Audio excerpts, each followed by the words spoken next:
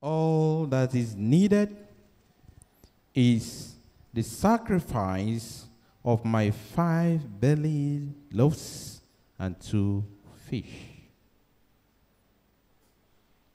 A deep reflection on what is going on in our families, our societies, our country, and the world at large.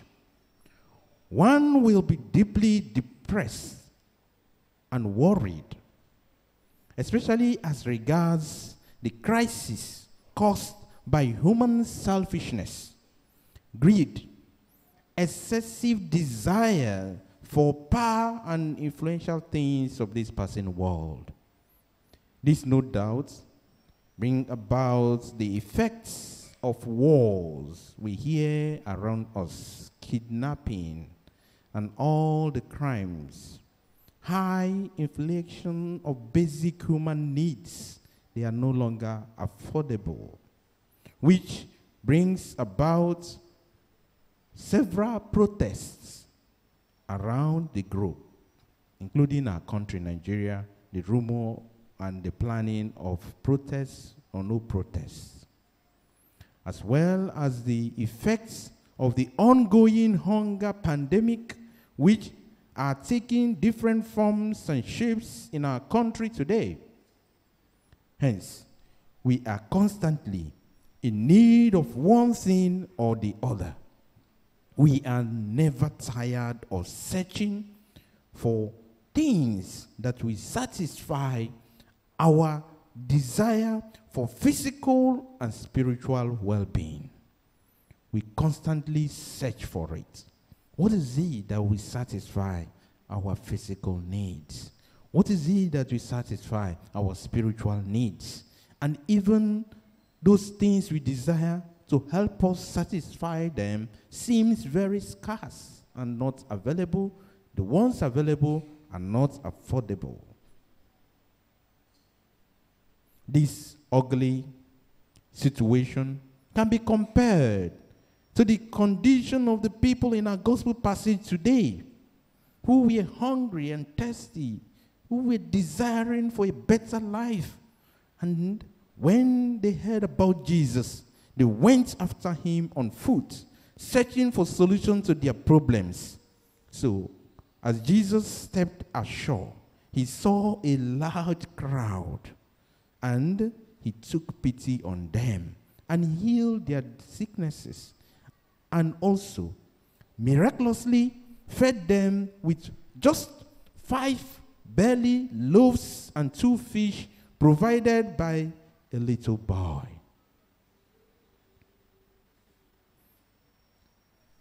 This is a very touchy story, that this little boy made available the little that he had.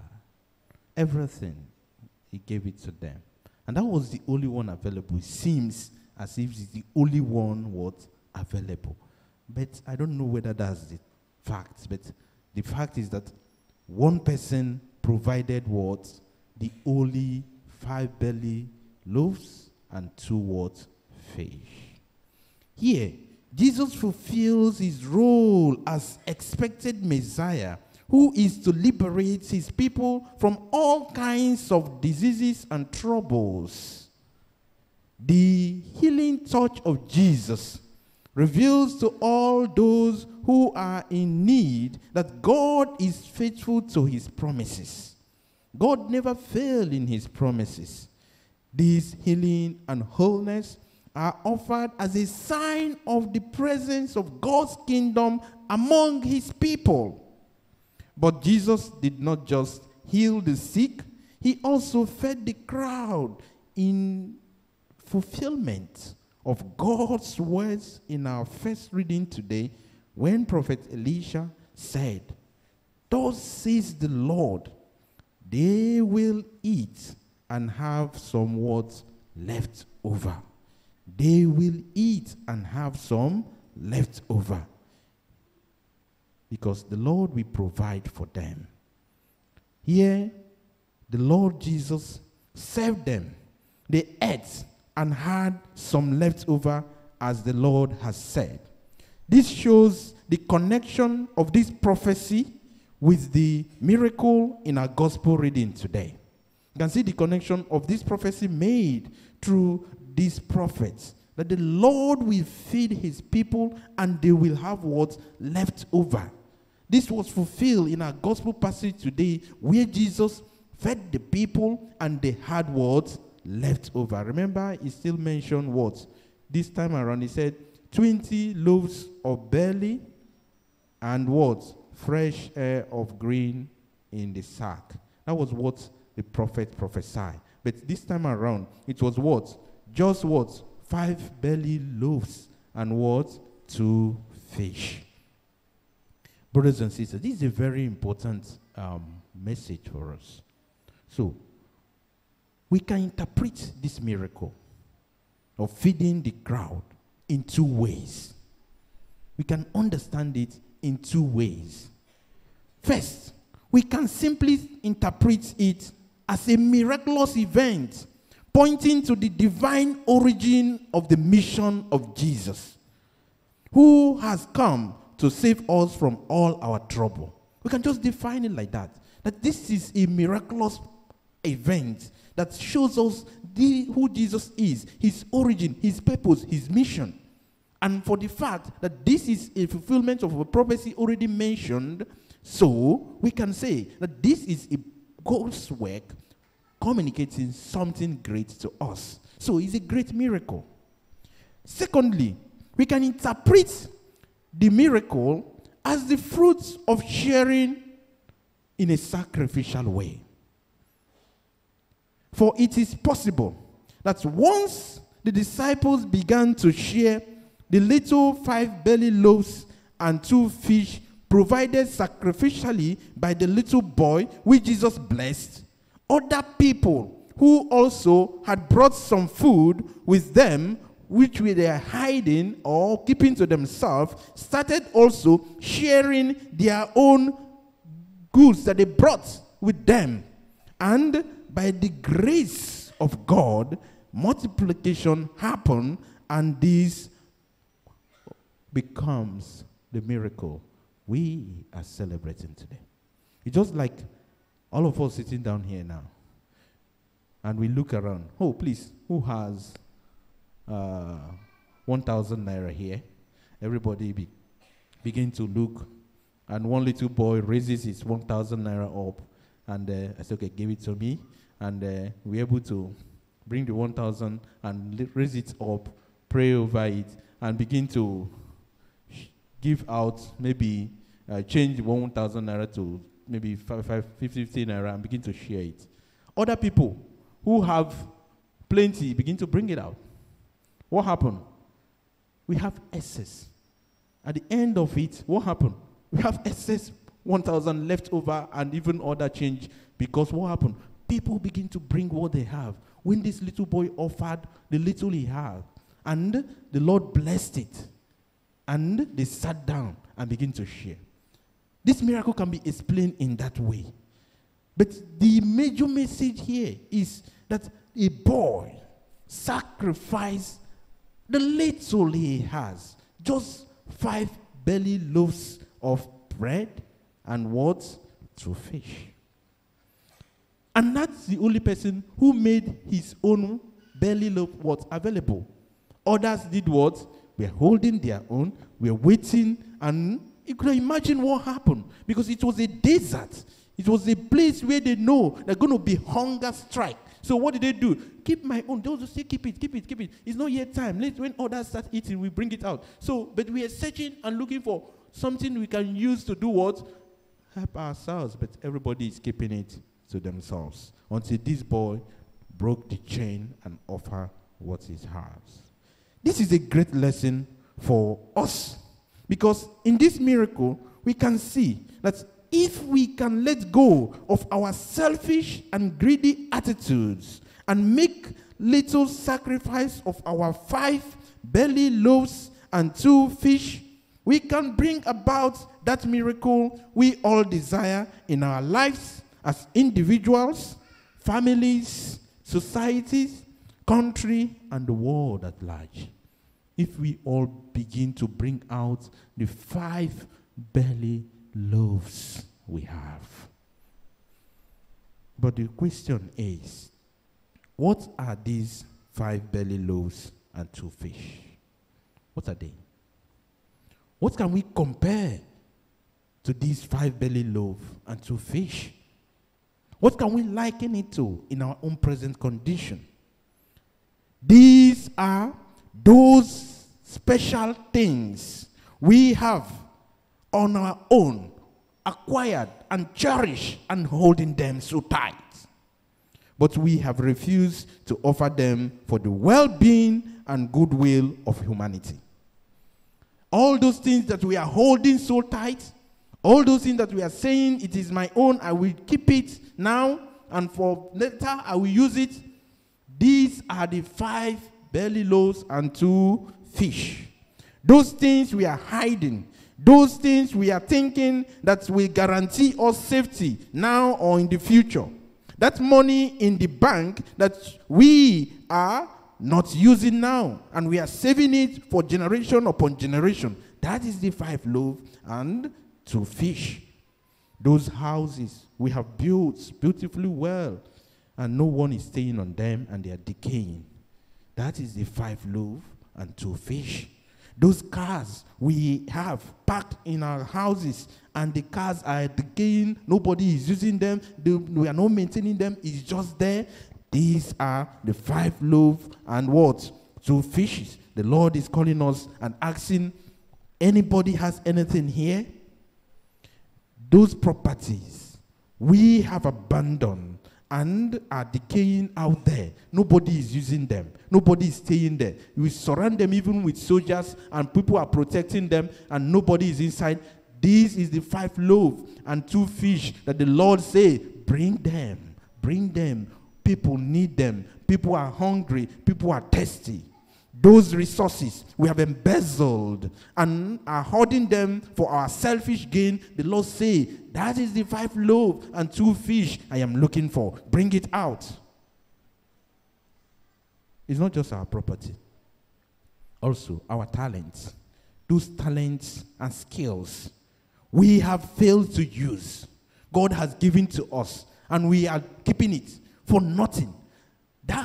Those talents, those gifts are the 5 loaves and 2 fish that the Lord said, bring them, because your family need them.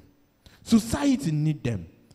People need you in the gift you have and talent that I have. The Lord said, bring them out.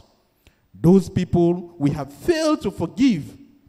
Those people we have abandoned. Those people we have said that it will never be well with them. The Lord say, you are the 5 loaves and 2 fish they are looking for. Just say, I am sorry. Just accept forgiveness. Just offer forgiveness. In our families, you're going to see problem, wars, crisis. People are not talking to each other everywhere because somebody is holding 5 loaves and what? 2 fish of what? Unforgiveness.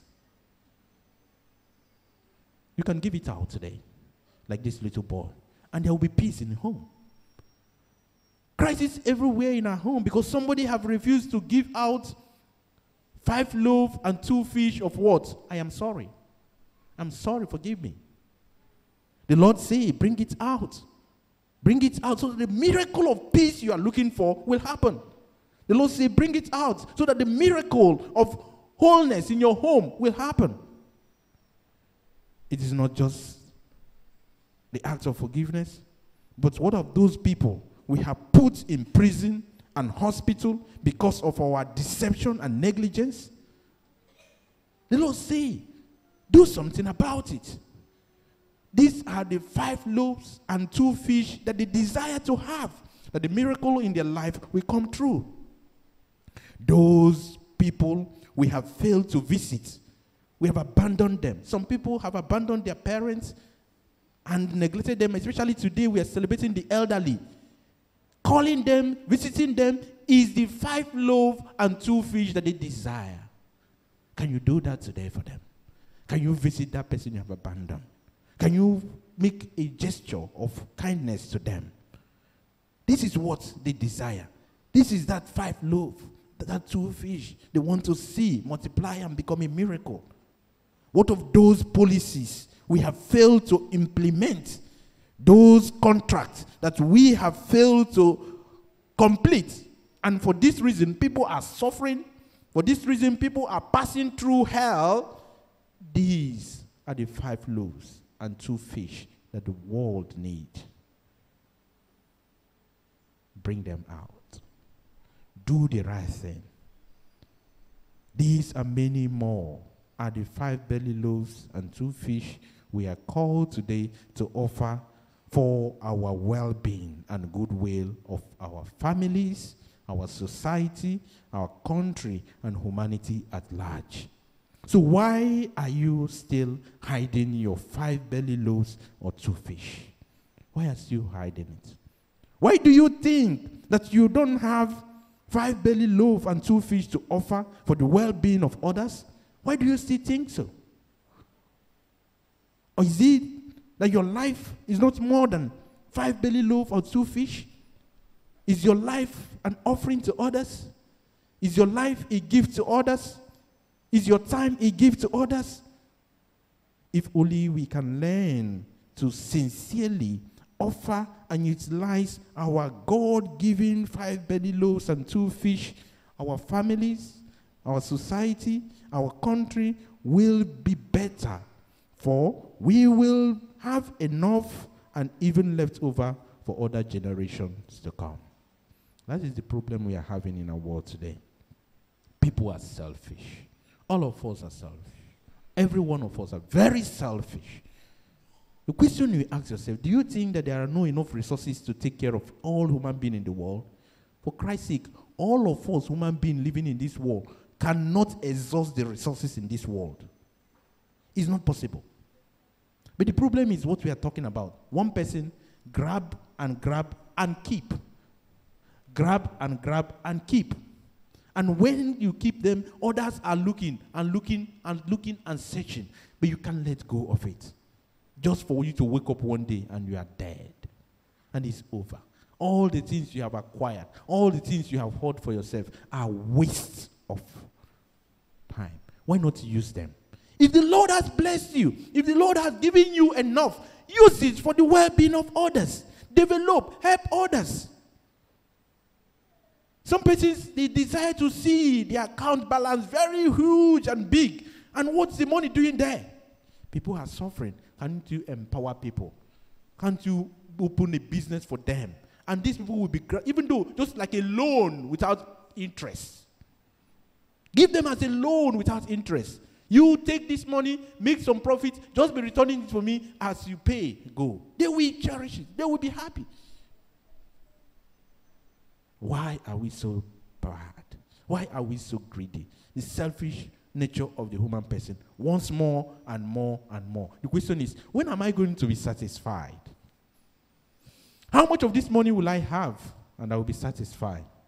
If you want to understand this, you ask Bill Gates, you ask Dangote, you ask who again? All those big men. Are they okay? Is it okay? They can go and sleep now. Eh? But the good news is that they can still be extending their generosity to others. They can keep on multiplying them as long as they can empower others with what God has blessed them with. That's good thing. That's good news. But what about those who are keeping their own and they are not using it at all? They are not investing. They are not investing in others, and the thing is wasting and wasting away. What about those like that? Am I like that? Am I the kind of person? You may say, oh, I'll not be Dangote now. I'm just a very little boy. You're just a priest. But what about those time that is so available for me to reach out to others? What about good word? What about kind word? What about using my hand to do 1 or 2 things for others? What about helping somebody lifting his burden away and saying, just go in my way? What about that? That's the belly, 5 loaves and 2 fish we are talking about. If our family help one another, offer sacrifices, give out what we have, we will have enough in our family. We have enough. If our society do the same, we have enough. If today in this church we decide to be generous to one another, nobody will be suffering. Everybody will be smiling home with enough. But it's not the case. Even if somebody say, I offer 10 million naira here now, anybody who is in need, come and collect. You will see some people who have, we say, come and collect from that one. Why are we like that? Because we are not satisfiable. And the Lord is calling our attention to that. Life of sacrifice. Also, Jesus did not just heal and feed these people physically. He also did something. He did aspects of the spiritual life of these people. That is why he fed them with something very special. And that is what? The Eucharist. Telling us that there's a link between this message today with what? The Eucharist. For as Jesus healed and fed the people physically, he also, through this food of the Eucharist, sustained us for our journey to heaven. Because this very miracle of feeding the crowd refer back to the journey of God's people in the desert from Mount Sinai to the Promised Land, which in a special way signifies the event of our Eucharistic celebration. If you watch the whole story, you will see that there is a link between this event and our Eucharistic celebration. What happened? We all gather longing for who? Jesus. Longing for hearing his word, doing one thing or the other, expecting one thing or the other from him. When we gather from our home to this place, it's like a journey from what? Mount Sinai to the Promised Land. The journey that these people make to encounter Jesus. And what happened? In that journey, they came. They were expecting something. Spiritual hunger, thirsty of something. But they did not just come empty-handed. We usually do what? Come with what? Offertory. We offer our gifts. We offer our gift that little tiny 5 loaves and 2 fish that we bring as what? Host, which we offer in the table of the Lord, and we do what? We distribute back to the people. It's a significant gesture that we all need to understand. That in every mass, when we say collection, your offering, you prepare yourself, a little sacrifice you have, you bring them. We offer it. Then in procession, one little boy representing anybody who will carry the gift and the procession back to the sanctuary, give it to the priest, and the priest offer it and give us back. And the miracle happens. The miracle of what? The Eucharist. And that is what the Lord also did by teaching us that this feeding of the people is not just about their physical well-being, but also their what? Spiritual well-being. So whenever we come for Mass, we must key to that very idea and the structure of the offering of the Holy Mass. We must be part of it. And sometimes we don't know that when people are bringing offertory, those 2 people that usually come, they are representative of all of us. Whatever we have gathered, they are bringing it to the Lord. When the priest prayed over them, you can see that when that gift is being brought, what happened? Everybody stands up. It means that we all are in one unity, represented by what? The people bringing the gift. So it's not a time for you to be whiling out time and waiting for something you don't know. You must connect with it spiritually. You must be part of that blessing. You must be part of that offering. That is when bring to the Lord your offerings in his holy place. Are you bringing your offertory that time along with people who are joining to the altar? So they move from back to the front, the movement from Mount Sinai to the word Promised Land. That is the structure of our Mass. But sometimes we are just sitting down there. We don't even know what is going on. Oh, yeah, let us stand. Oh, yeah, let us sit. That is it. You must connect with the mass spiritually. This is what the Lord Jesus is teaching us. This bread is the gift of the Eucharist, which we receive back from Jesus, whose heart is always moved with pity and compassion towards us. Dear friends, God loves us so much.